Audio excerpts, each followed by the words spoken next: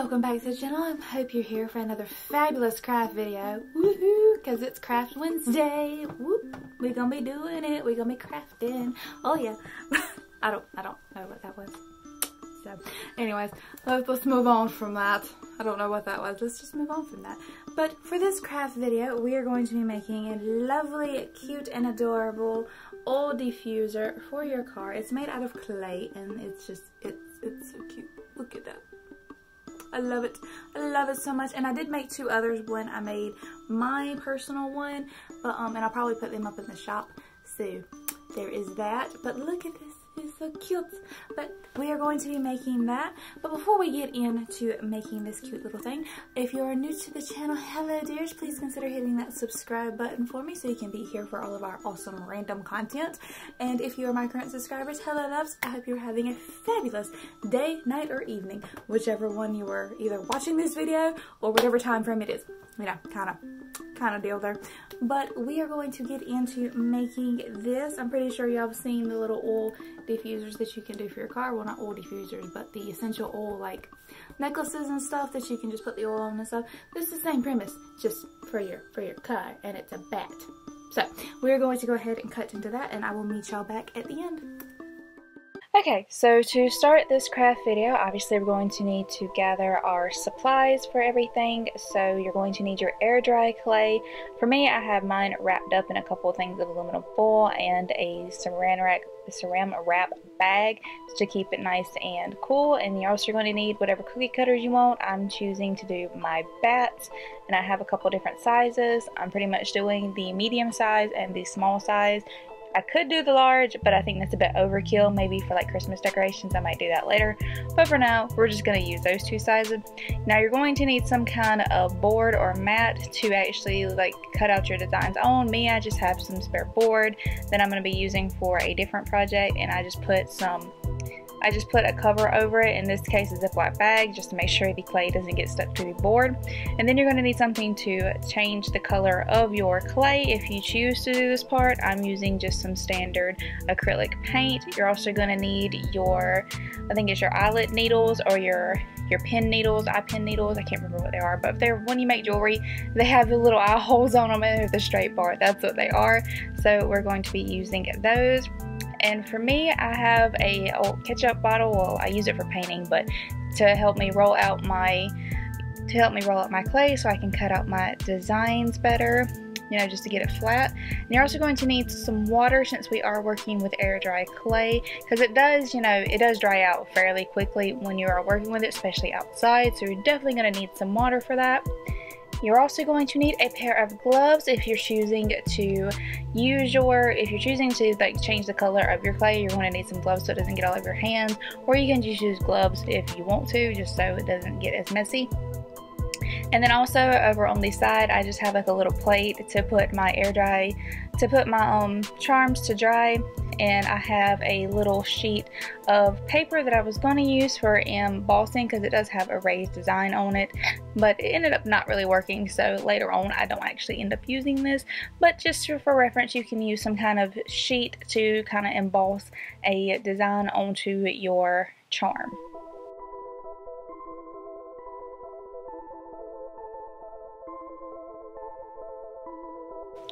Alright, and to jump right into this craft, we're going to be choosing the cookie cutter size that we want to use. For me, like I said, I'm using the medium primarily for the charm that I personally will be keeping, and then I end up using the small charm later on I'm putting some up in the Etsy shop to sell. So that's what I'm doing.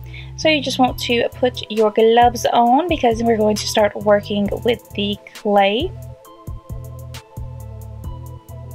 Okay, and you want to just unwrap your clay. Now, if it's a brand new thing of clay, then obviously you don't have to unwrap it out of the tin foil or the saran wrap bag. But for me, mine's not new, so I've been using it for a few different craft projects. If you haven't seen one of them, I made a seashell one that turned out really cute. I will put the card up somewhere.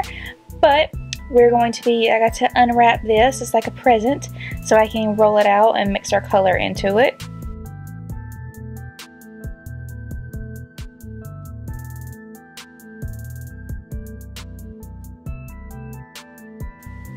Okay, and you want to make sure that whenever you get your clay, you get a fairly decent amount. I'm not exactly sure how much I end up using. I would say just I just grabbed like a big kind of chunk with my hand and used it. Like I said, I'm not entirely sure the exact measurement here because I didn't measure it, but just get enough to where you can make you 1 or 2 charms depending on what you want to do. And always, always, always make sure once you get done using your clay that you seal it back up, because like I said, it will dry out. And air dry clay, if anybody knows, is not that cheap. So we don't want all of that clay to go to waste.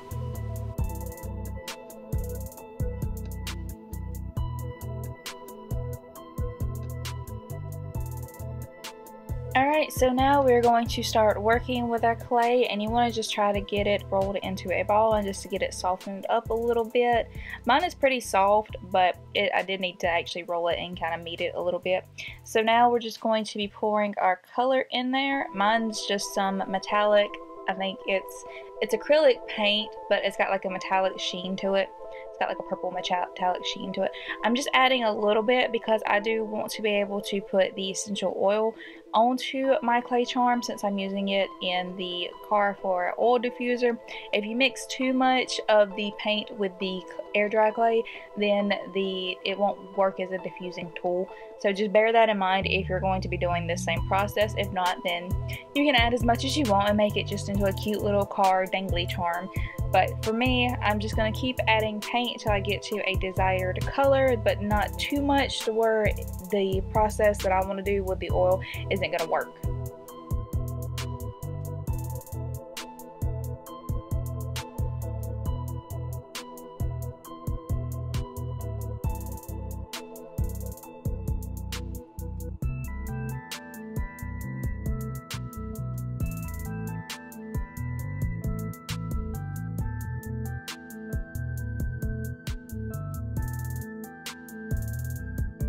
Okay, so here comes the fun part. Once we get our clay the color that we want, we're going to try and flatten it out some so we can actually start putting our design into it.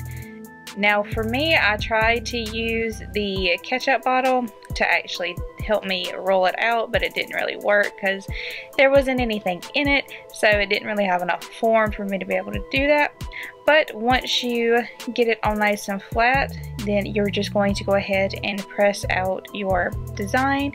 For me, I did my bat. Just make sure that you are very, very careful whenever you remove your cookie cutter or your design from your clay, because you want to make sure that it holds that form and it doesn't mess up.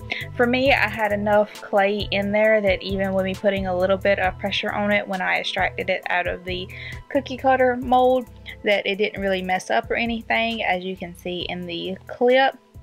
And some parts are a bit thicker than others. For me, I didn't mind. If you're a perfectionist, then you can make it all the same size over. That's where a good kind of clay pen or like clay rolling pen comes in handy.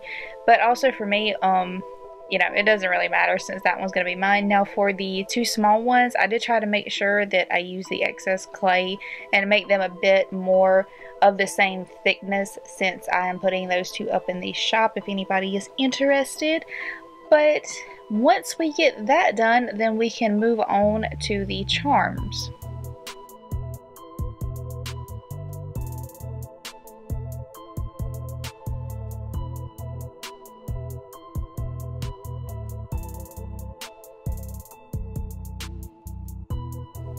And just a little side note, I did try to use my paper to emboss a design onto my bat. If you can tell in the clip that I just put I put it over the top of my clay, and then I used my paint bottle to try and add a bit more pressure onto it to roll it on there, but it didn't really work out, so I ended up just using a little bat charm that I had later, and I just ended up doing that for it, and it made a little design just to kind of catch the oil in there. But I mean, that's completely optional to you. So, but if you want to do that, it adds an extra touch, but again, it's completely optional. For me, it didn't really work out, so I ended up doing something different. Okay, and the last thing we are going to do is use our little eye pins to be able to embed them into the clay. You're also going to need some wire cutters, you know, or some tools to cut the little pins to make them into shorter shapes. I didn't mention that at the start, but you're going to need those. For me, silly me, I used my good crafting scissors, and I'm paying for this now, but you know, we live and we learn. Learn from my mistakes. Don't use your good craft scissors to do this. But all you're going to do is just, like for me, the first one, I used it as the size that it comes in, and you're just going to embed that into the clay. So you're just going to push it in, and you want to make sure that you get it in there evenly so it doesn't come poking out the side, and you know, it holds in there good. Now for the remainder of them, because where I'm going to put them is a bit shorter, I just went ahead and I cut them to, I think I cut them pretty much in half, just so I could embed them into my little bat. So that it gives me enough to be able to attach the charms at the bottom of the wings, and to be able to attach the chain that I'm going to be using later on up at the top.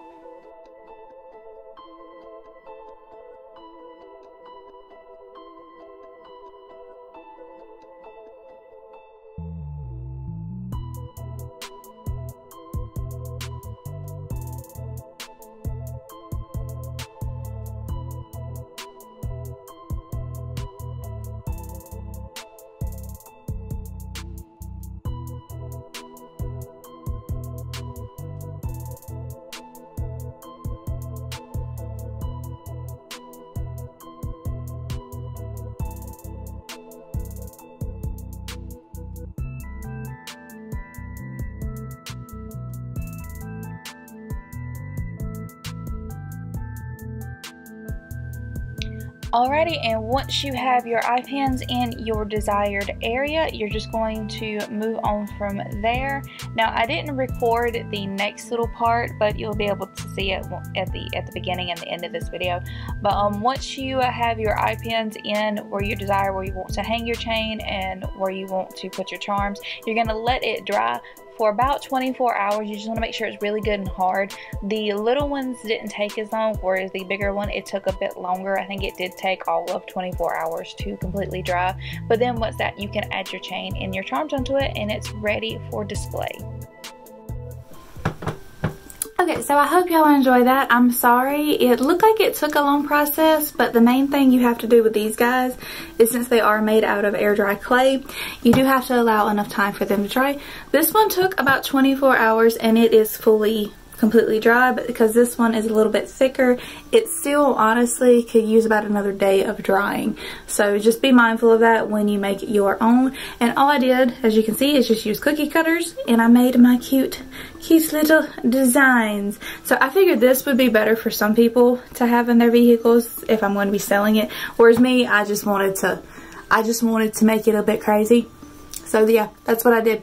But if you would like me to make some of these and post them in the store, if you like the bigger size better, then let me know down in the comments and I'll be more than happy to.